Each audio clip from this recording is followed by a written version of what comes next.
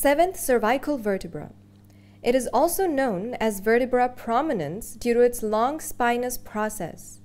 Its spine is thick, long, and nearly horizontal and is not bifid and ends in a tubercle.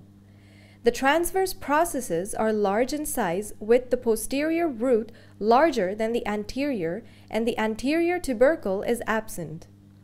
Foramen transversarium is relatively small, sometimes double or may entirely be absent, and does not transmit the vertebral artery. Attachments. Spine.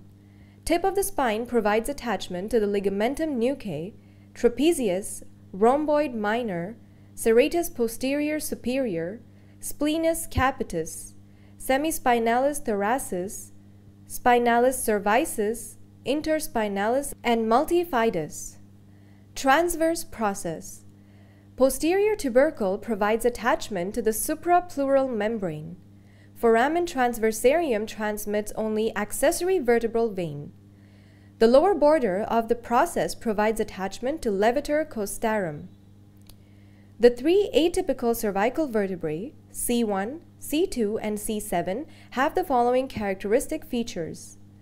The C1 vertebra, or atlas, is a ring-like, kidney-shaped bone lacking a spinous process or body and consisting of two lateral masses connected by anterior and posterior arches.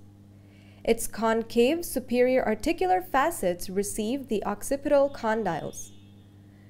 The C2 vertebra, or axis, is a peg-like dense, odontoid process projects superiorly from its body. The vertebra prominens, C7, is so named because of its long spinous process, which is not bifid. Its transverse processes are large, but its foramina transversaria are small.